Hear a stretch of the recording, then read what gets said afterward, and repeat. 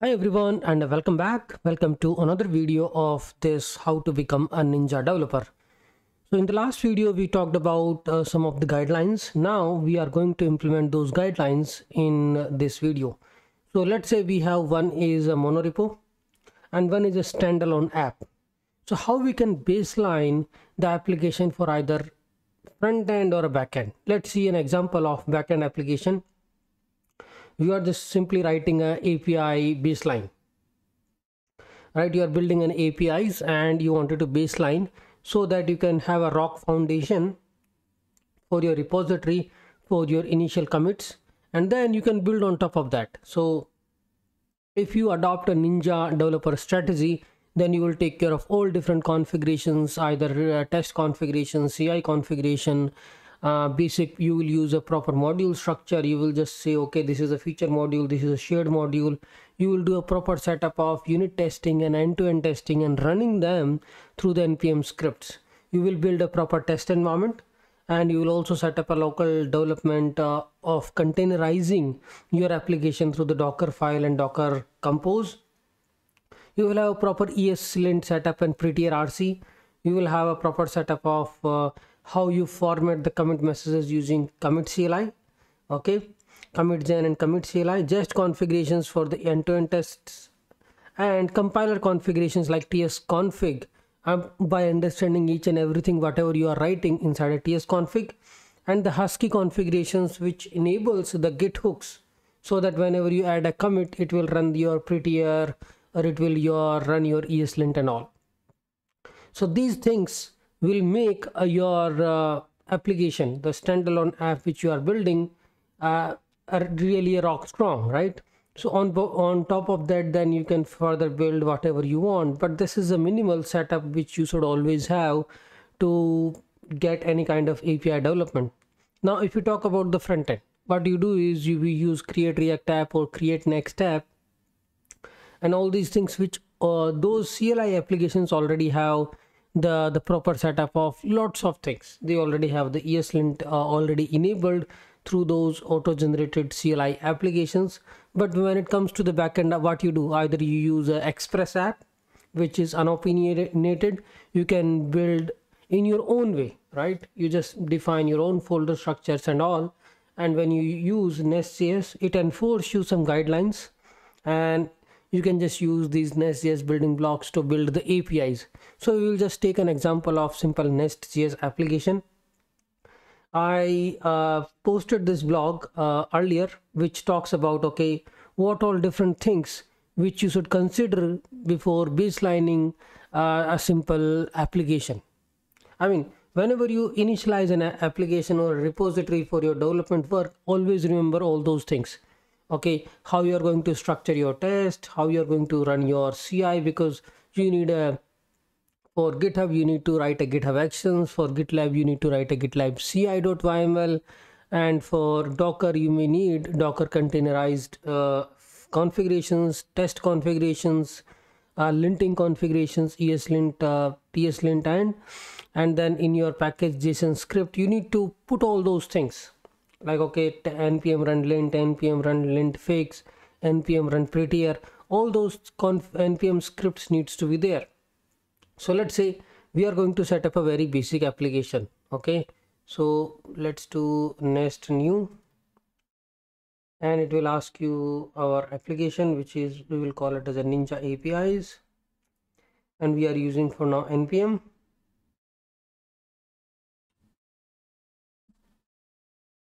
Package installation failed. We will do it inside this folder.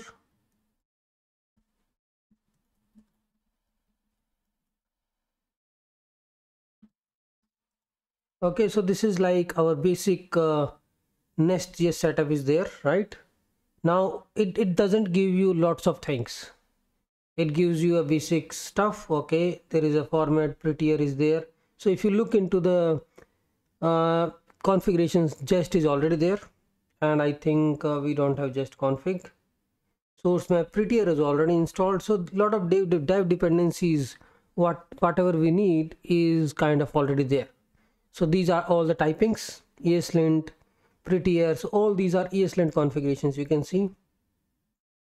all the required plugins and all, and here is a jest for writing our tests, prettier, and I think there is a prettierc file also there, with very basic configuration, and eslint.js because we already have eslint plugins, and I'm using this CLI which is generating me this code, right? So obviously it needs to have all the things enabled, right? It should be able to do the linting, it should be able to run the test, it should be able to run the end-to-end test and all these tests. So we already have some tests in these components. You can see the spec files. We should be able to run the test using npm run test. Okay, let's get this finished, and then we will just initialize this application and we will see what else we can add on top of that. Okay, so commit conventions we can add, we can segregate the different environments, dev and test environments, and we can also introduce the Docker files. First, let's see what do I have in this blog. Okay, so what I'm doing is I'm just saying, okay, you need to introduce all lot of configurations in your code. So we need to first of all introduce, so what I'm doing is I'm introducing commitlint, right? Commitlint is enabled with the git hooks. Okay, using Husky we are going to install. So commitlint checks your commit messages and it will enforce you to follow some standards when you are doing a git commit. So we are already on the develop branch, right? So you can see git log, nothing is there, it's an empty. So we are going to add these as a dev dependencies, commit CLI, commit gen. Okay, go to the package.json, go to your dev dependencies and add. And couple of things are already there, like jest configuration is already here. What I will do is I will move the jest configuration from the package.json and I will create a simple jest configuration outside later. TypeScript is a global version 4.7.4 we are using. So I introduced some commitlint configurations, which I think I should put somewhere on the top. Okay. So these are the commitlint configurations, and then I need to add a config in my package.json to enable this thing, and also I need to add one more file. Okay, why it is complaining?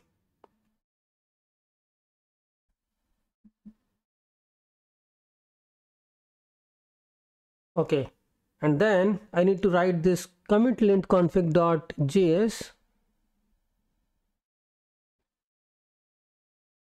So new file commitlint config.js, and it will have just a commitlint config conventions. Okay, so with this help you can actually run a script like npm run lint. What this will do is this is going to pair up with the Husky. So let's see what is Husky. Husky npm.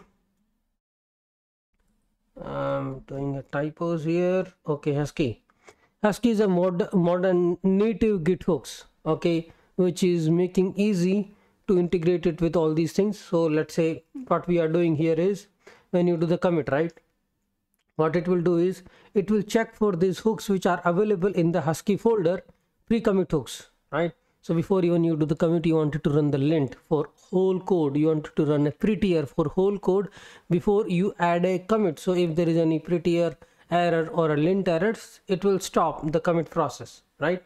You can override it by just passing a no verify or ignore, but it's better to have all these things. So what we will do is we will introduce Husky in our code base. So inside Husky we are going to create this commitlint. So what we will do is first of all install Husky. This is a dev dependency we are adding,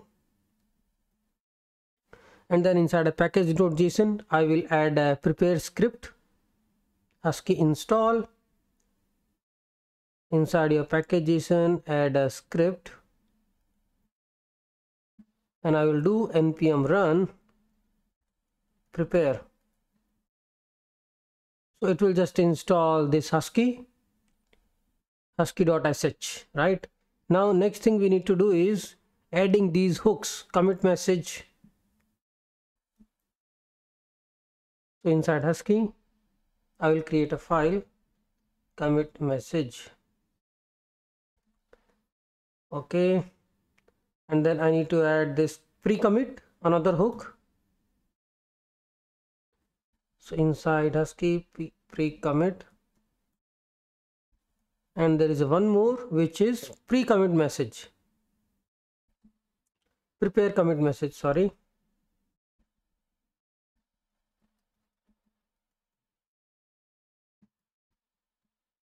Because these things you are not getting with the CLI, these things you are configuring based on your need.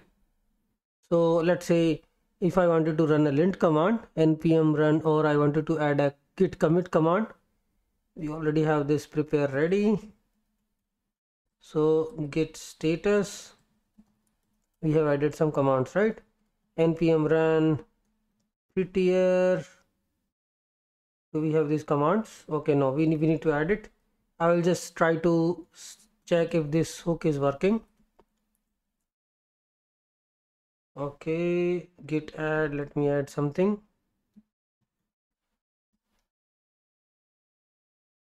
Okay, hook was ignored because it is not set as executable. That is correct.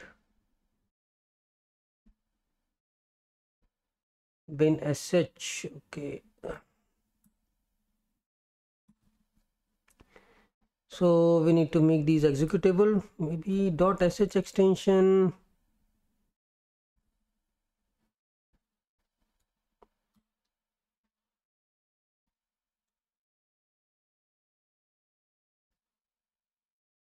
Let me just check. I think .sh is not the right way. I will just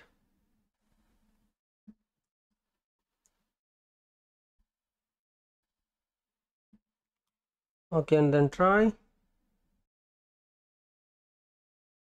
Okay, let me just see what I did there. So what we are doing is we are just adding these git hooks, right? We are just adding these 3 pre-commit hooks, and we will just set up a script using husky install. So what it will do is it will just create this husky file, which is husky.sh, right? And then husky.sh, let's see what it contains. We just need only this thing.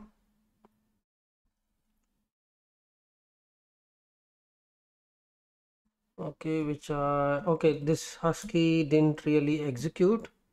Let's see this. So this is husky with these 3 pre-commit hooks. Then we will talk about the Docker, right? Why you need a Docker setup? Because you will need a Postgres, MongoDB, MySQL, and all these things to run your application.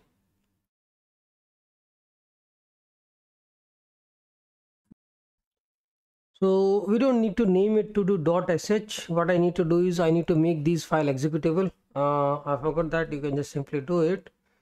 So what it will do is it will make these files executable by changing the permission to 777, and then you do git commit -m.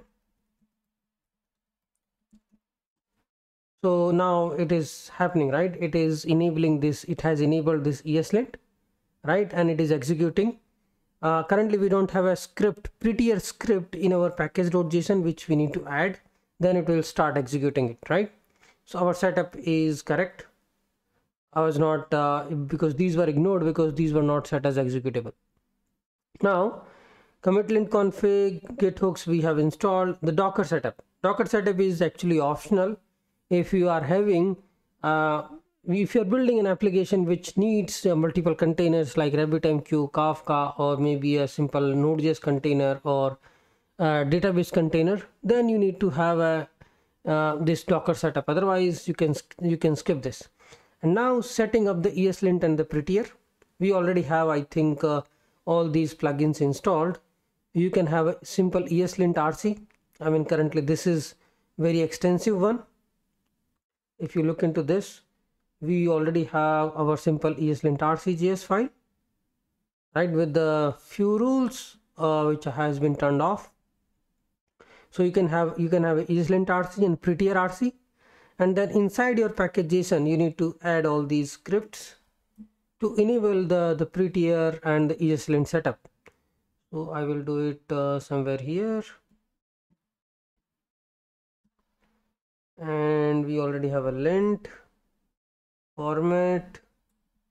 Okay, and then I can just try to play with this eslint, and then what it is doing, it is applying the eslint and then it is running a prettierc, and if everything goes right, it will use this commitlint, and it will give you all these options. Okay, this is a feature, or this is a fix, if it is a document change, if it is a refactor, and you can put a perfect message. Right now it's like you are actually baselining the whole project, right? Baseline app with CLI generator code, baseline app code. So what you will do is, okay, there is something error, can't find module config conventional when it is applying it. Okay, commitlint, I already have this dependency added, commitlint CLI config conventional CLI and commit gen. Okay,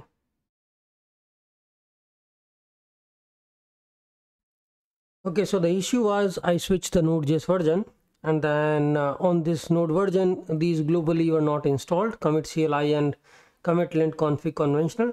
I installed them and then I just did a simple commit, and it happened as expected, right?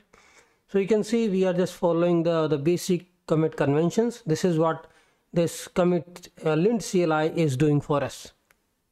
Okay, after that we need to enable the configurations for the test. Okay, so tsconfig is already in good shape, because here we have a tsconfig build. This is good, because we can also have a tsconfig for test, tsconfig test.json, but that's not really required. This is tsconfig. Now the next part is a test related configurations. The first is a jest, right? What we need to have a jest config, and this is how it looks like. So here setup file module extensions what we are looking for, and what we can do is we can create a separate jest file, jest config.ts, and in most of the projects what do we have is we always have .env file and then env.example.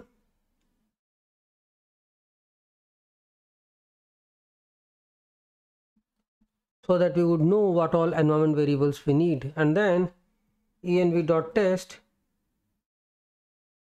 this is actually an environment file for running the test cases. Okay, and then you need a jest config. So what is jest? Jest is actually a test runner which is used across all these projects. So jest is really powerful library which we used for with React, and then there is a jest testing libraries and all. What we are doing here is, if you look into simple documentation, this is the repository, how we are using jest. So you just install the jest as a dev dependencies, and then you can create a jest config in your project, right? So you can just use it with all different module bundlers. Okay, I mean lots of things is there. So what we will do is just config.ts.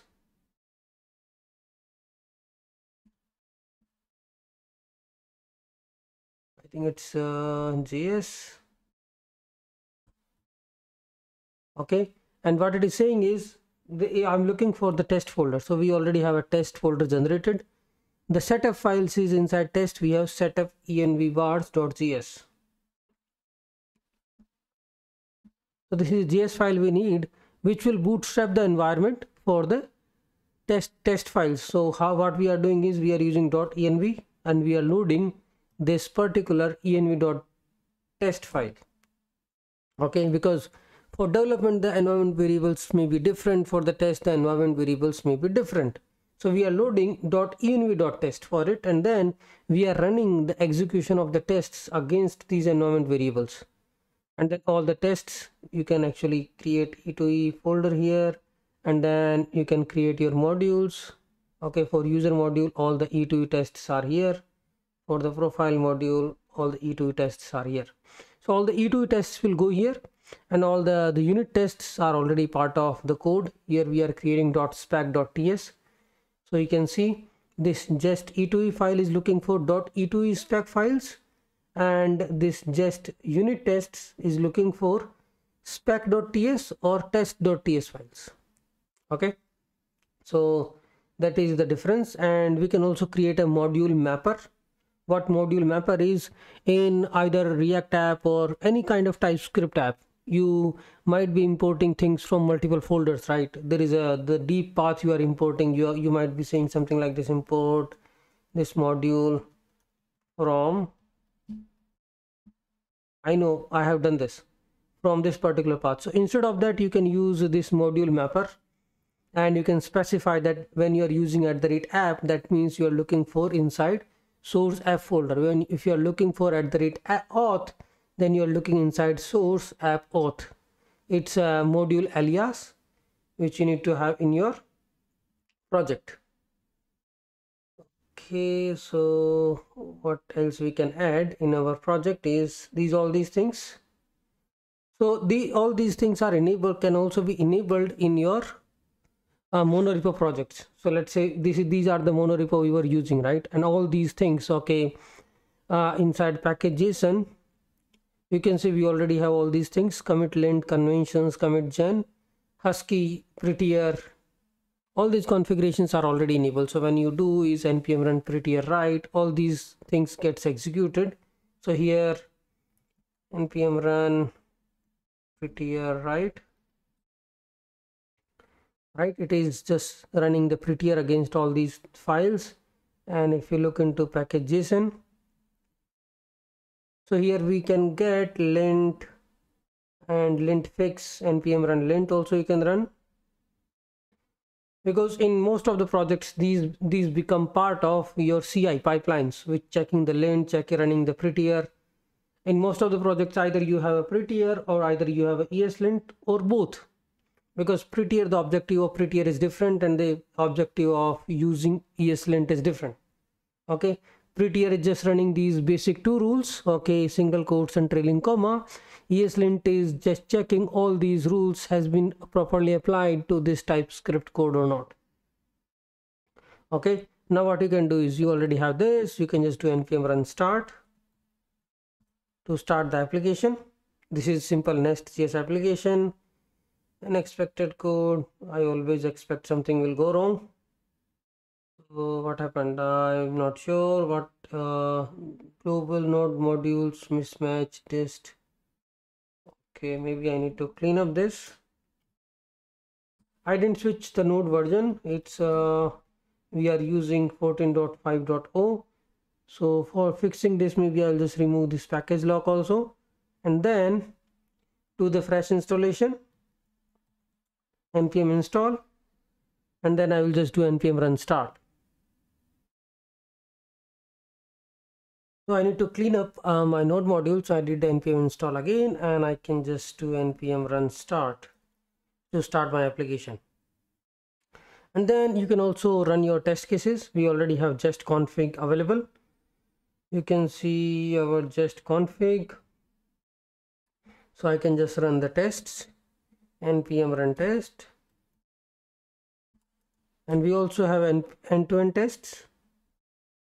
So tests E2E, you can execute this command, test E2E. End-to-end tests are for your local setup. I mean, you can just test your APIs are returning the right status code and all. That is for end-to-end tests. And for, you might be doing mocking in your controller and services to test them. So we have simple test setup. I mean, we have required all these things. So I will just do some more commits. So I will just baseline the whole app, git commit -m, and it will run the prettierc again. That is what we need, and we need to ignore this dist file.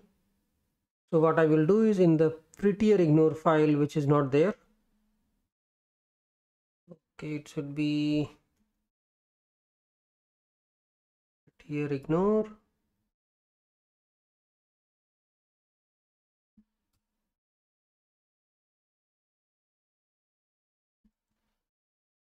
It should be dist, and is it prettier ignore? Like same as the git ignore, it should be something like this.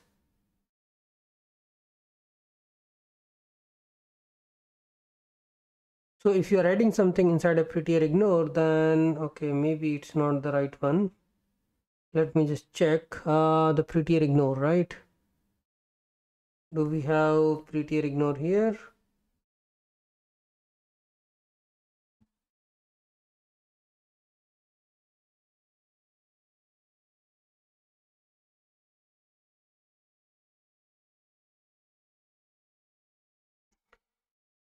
So this is a prettier ignore, and most of the time the mistake I'm doing is I'm adding these files outside this particular folder. Like earlier also the commitlint config and this env files were outside, and that's why it was not able to identify in the even the prettier ignore. Now prettier ignore is working. Similarly, you can also add an ignore file like eslint ignore. So this is a prettier ignore, and it is ignoring all the files which we don't need, like the build, coverage, dist, node modules, whatever the folder. We don't want to run the prettier there. And then we can just fix these files. So I will just do npm run prettier, right? And then git status, git add again, and running the prettier and running the commit. Okay, so it is running the hooks again, and then we can just say is baseline API app. It's a feature, and we added the logs. Okay, so this is like a simple setup of a service which contains the tests. The remaining part here is the Docker configurations. Docker, if you need it, you can set up it. In my most of all the repositories, we do have a Docker compose, Docker file, and Docker compose override. And if you are having some CI like GitLab and GitHub, then you will be adding all these things. Let's say I will be adding GitHub here, new folder. So it should be .github. It would be, and inside that I think we have actions.yml.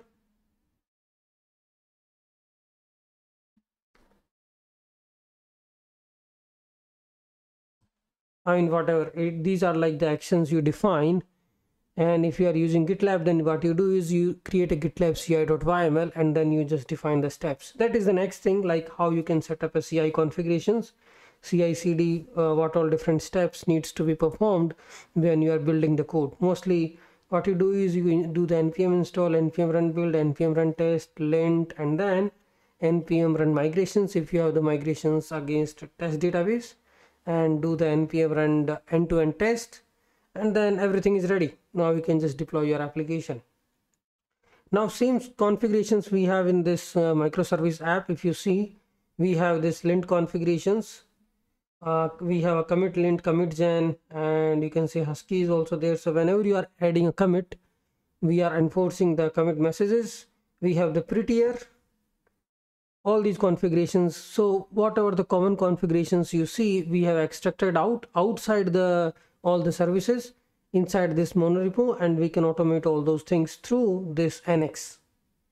Okay, so what we will see in the next video, let's talk about this monorepo, and then we will also talk about the GitHub branching strategy and all to make you a Ninja developer.